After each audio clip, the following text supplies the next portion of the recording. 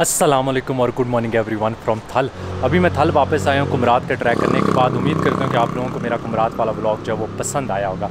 आज का मेरा प्लान ये है कि मैं इंशाल्लाह निकल रहा हूँ आगे जी जहाज़ बांडा की तरफ, और उसके आगे कटोरा लेक। जहाज़ बांडा जाने के लिए यहाँ से तकरीबन 1 घंटे का ट्रैक है इसका टकी टॉप तक, जहाँ तक बाइक जाती है, जीपें वगैरह जाती हैं, और उसके बाद आगे 2 घंटे की पैदल हाइक है, और उसके आगे मेरे ख्याल में कटोरा लेक की 3 घंटे की हाइक है। तो कोशिश करूँगा कि आज जो है अभी बाइक पे जो है ना टकी टॉप तक जाते हैं, वहाँ पे मैं अपनी बाइक रखवाऊँगा, सामान रखवाऊँगा किसी दुकानदार किसी होटल वाले की निगरानी में। मुझे थोड़ा सा कुमरात वैली में मसला हुआ था अपना सामान रखवाने पे, वहाँ पे कोई दुकानदार जो है ना वो तैयार नहीं था। तो उम्मीद करते हैं कि वहाँ पे मुझे कोई ऐसा बंदा मिल जाएगा जो थोड़ी सी रिस्पॉन्सिबिलिटी लेने को तैयार होगा। तो हम इंशाल्लाह जो है ना आगे जहाज़ बांडा की हाइक करेंगे, और कल सुबह जो है नाइट वहाँ पे कोशिश करूँगा स्टे करूँ जहाज़ बांडा में, और कल सुबह जो कटोरा लेक करने के बाद वापस जो है ना हम थल पहुँच जाएंगे। तो ये तकरीबन 1-1.5 दिन का टोटल ट्रैक है। तो अभी मैं बिल्कुल रेडी हूँ निकलने के लिए। अभी मैंने यहाँ से होटल से, जहाँ पे मैंने लास्ट व्लॉग में स्टे किया था, वहीं पे मैंने आके चाय वगैरह पी है, और स्टार्ट करते हैं जी अपना दिन इंशाल्लाह। उम्मीद करते हैं कि आज के दिन जो है ना हमारा अच्छा गुजरे। बिस्मिल्लाहिर्रहमानिर्रहीम। या अल्लाह पाक खैर खैरियत से दिन गुजारना जी, और बहुत अच्छा गुजारना। प्लान तो है कि आज हम जो है ना जहाज़ बांडा को एक्सप्लोर करेंगे। बस मसला मुझे सिर्फ एक ही अभी तक थोड़ा सा और है इशू, कि वहाँ पे कोई बंदा रिस्पॉन्सिबिलिटी ना लेगा तो फिर हमें वापस आना पड़ेगा और हमारा टाइम वेस्ट होगा। लेकिन उम्मीद है, मैंने इस होटल वाले से पूछा था, कह रहा था कि यार वहाँ पे बंदे अच्छे हैं, तो वो इंशाल्लाह जो है ना आपको कोई इशू नहीं होगा। एक्चुअली मैं थल में नहीं था। ये जो रोड है ये कुमरात वाली रोड है, थल का बाज़ार अभी आ गया, ये साथ साथ ही है, इतना दूर एक दूसरे से नहीं है। तो वहाँ से जाके मैंने लेफ़्ट होना, वो अल्लाह के बंदे देख ले, यहाँ पे लोग चलाते हैं, देखते नहीं है कि लेफ़्ट राइट से कौन आ रहा है कौन नहीं आ रहा। अब उनके ख्याल में आपके पास ब्रेकें हैं और आपका फ़र्ज़ बनता है कि आप जो है ना ब्रेक लगाएं। उनके पास ब्रेकें नहीं है और उन्होंने लगानी भी नहीं होती।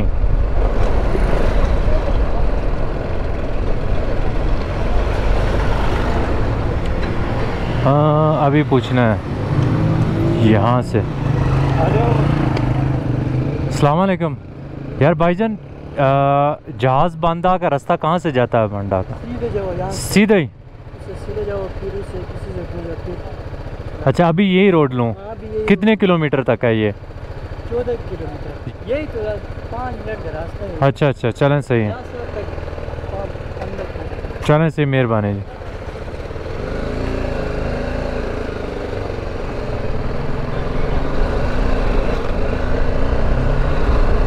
मैप पे कुछ इसका दिखा नहीं रहा था, इसलिए मैं ना मेरे पास इंटरनेट है कि मैं उस पर सर्च कर सकता। तो बस लोगों से पूछ के जो है ना हम कवर कर रहे हैं।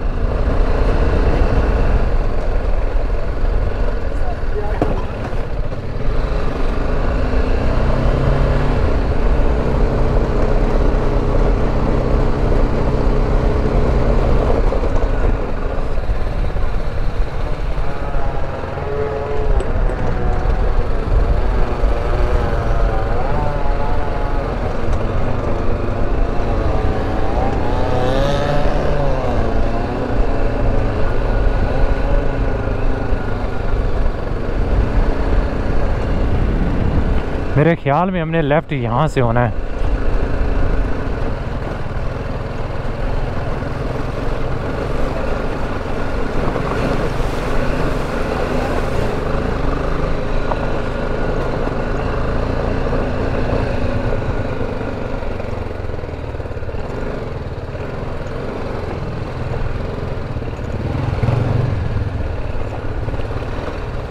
बड़े ख़तरनाक रास्ते हैं यहाँ के भाई।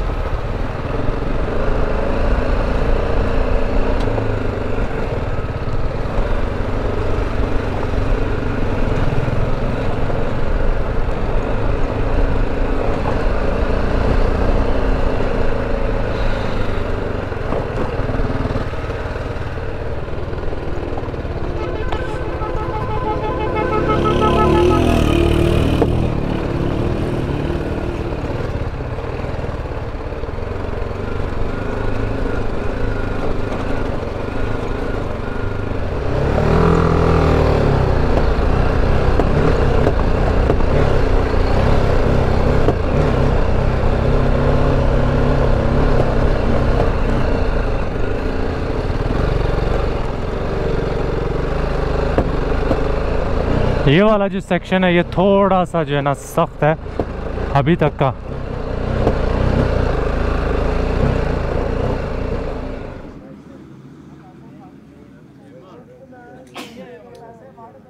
फाइनली जी टकी टॉप पहुँचे हैं और यहाँ तक पहुँचने का जो रास्ता था बाइक के लिए, जो पहला सेक्शन था मेरे ख्याल में सिर्फ लास्ट गांव आता है वहाँ तक बिल्कुल ठीक था, कोई मसला नहीं था। उसके बाद थोड़ी सी चढ़ाई है, थोड़ा सा टफ हो जाता है क्योंकि ट्रैक जो है ना वो नॉर्मली गांव वाले यूज़ नहीं करते, सिर्फ ये कि यहाँ तक आने के लिए जो है ना जो जीपें वगैरह आती हैं वो यूज़ करते हैं। तो यहाँ पर पहुँच गया हूँ खैर खैरियत से। अभी ये कि यहाँ पर एक होटल वाला है, उसके पास मैं अपना सामान वगैरह रखूँगा। कैंपिंग जो है ना मैं नहीं कर रहा, ऊपर जाके उनसे टेंट वगैरह लूँगा। अपना टेंट साथ नहीं कैरी कर रहा, सिर्फ अपना कैमरा गियर और जो मैंने जैकेट्स वगैरह साथ कैरी करनी है वो करते हैं और फिर इंशाल्लाह निकलते हैं यहाँ से।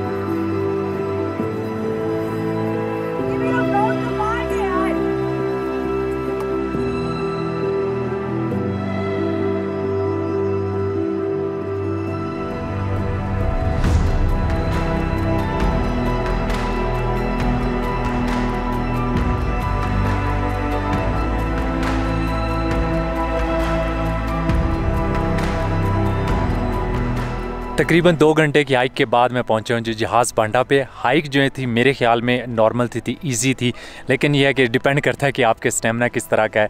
और यहाँ बेसिकली ये एक बड़ा सारा मैदान है और चारों तरफ जो है पहाड़ है, खूबसूरत सी जगह है, ग्रीन मैडो है। यहाँ पे 6 या 7 होटल हैं और इतने होटल और बन रहे हैं। मेरा प्लान ये है कि मैं आज इंशाल्लाह जो है ना कैंपिंग करूँगा। टेंट में अपना साथ नहीं लेके आ गया, तो इन्हीं से कोई टेंट लेंगे, कोई अच्छी सी जगह ढूंढ के वहाँ पे कैंपिंग करेंगे। अभी तकरीबन 2-2:30 बजे हैं, तो 2-2:30 घंटे और यहाँ पे लाइट मेरे ख्याल में 6 बजे तक रहेगी। तो अभी आराम से रेस्ट करते हैं और उसके बाद कोई जगह ढूंढ के कैंपिंग ये मीन्स अपना टेंट लगाते हैं।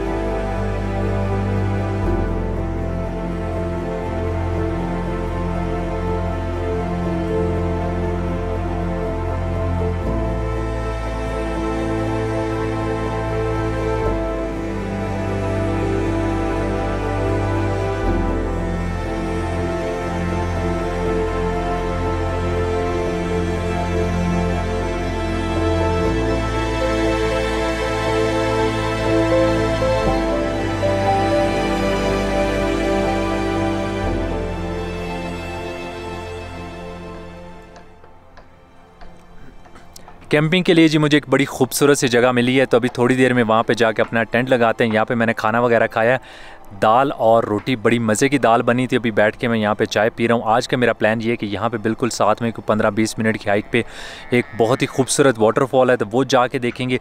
यहाँ पे देखने के लिए वाटरफॉल है, कुंड बांडा एक जगह है और कटोरा लेक। कटोरा लेक हम करेंगे इंशाल्लाह जी सुबह।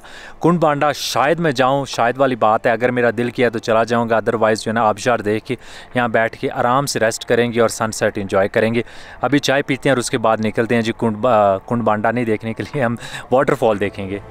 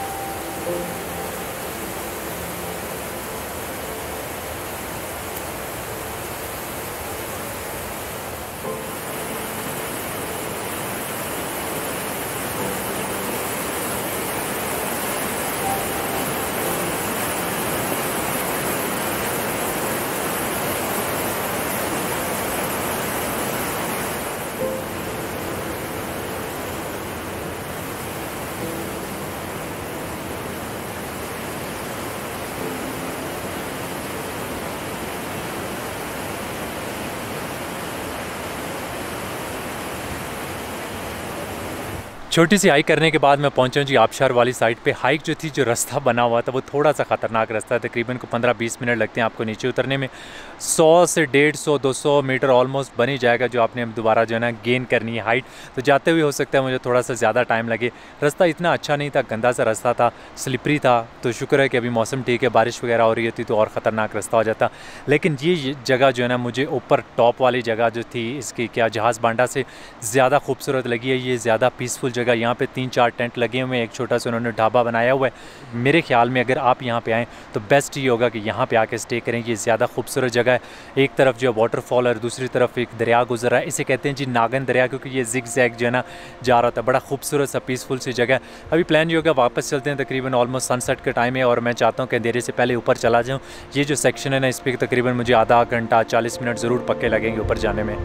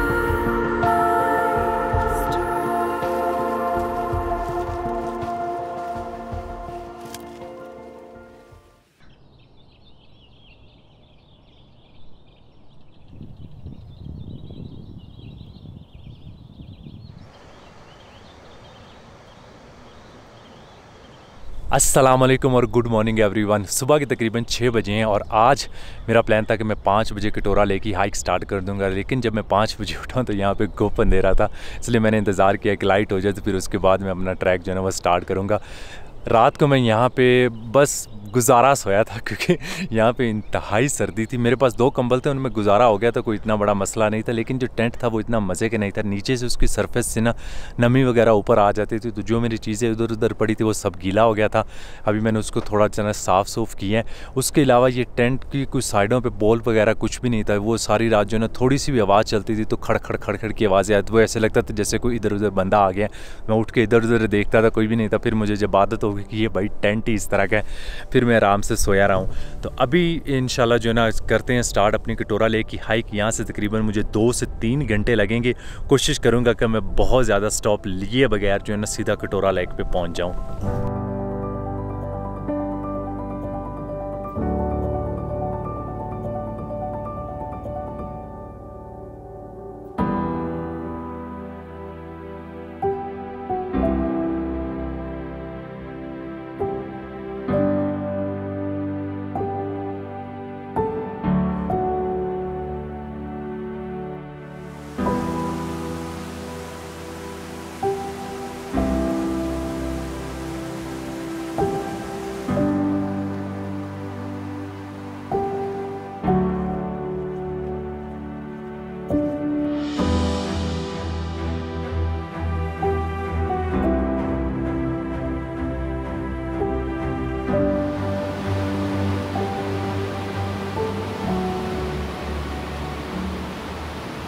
तकरीबन 2.25 घंटे की हाइक के बाद मैं पहुंचा हूं जी कटोरा लेक में। और मैं यहां पे इस टाइम अकेला हूं, मेरे अलावा और कोई बंदा नहीं है यहां पे। और वहाँ पे जो जहाज़ बांडा में लोग कैंपिंग कर रहे थे या होटलों वगैरह में स्टे कर रहे थे वो लोग अभी पहुँचे नहीं हैं। एक ग्रुप को मैंने सुबह देखा तो हो सकता है वो लोग अभी रास्ते में हो। रास्ते का आपको बताता चलूँ, इतना आसान रास्ता भी नहीं है और इतना मुश्किल भी नहीं है, बिल्कुल एवरेज दरमियान में आप कह सकते हैं। लेकिन यहाँ पे काफ़ी ज़्यादा पत्थर हैं जिसकी वजह से रास्ता जो है ना वो इतना नुमाया नहीं है, कहीं पे निशान वगैरह नहीं लगे हुए। तो अक्सर लोगों को मसला होता है कि वो रास्ता भटक जाते हैं और उनको फिर 3, साढ़े 3, 4 घंटे तक भी लग सकते हैं। तो थोड़ा सा अगर आप इस एरिए में आ रहे हैं तो ख्याल रखें कि कहाँ पे आगे रास्ता जा रहा है, उसको फॉलो करें तो आप जी मैक्सिमम 3 घंटे में बंदा यहाँ पे आराम से पहुँच जाता है। मैंने नाश्ता नहीं किया हुआ, मैं सोच रहा था यहाँ पे एक ढाबे वाला है वहाँ जाके नाश्ता करूँगा, लेकिन मेरी किस्मत में नहीं था यहाँ पे नाश्ता। वो ढाबे वाला भी अभी तक नहीं पहुँचा हो। तो यहाँ पे थोड़ी देर बैठते हैं, व्यू शू इंजॉय करते हैं, सीनरी इंजॉय करते हैं और उसके बाद जो है ना नीचे की तरफ इंशाल्लाह निकलेंगे।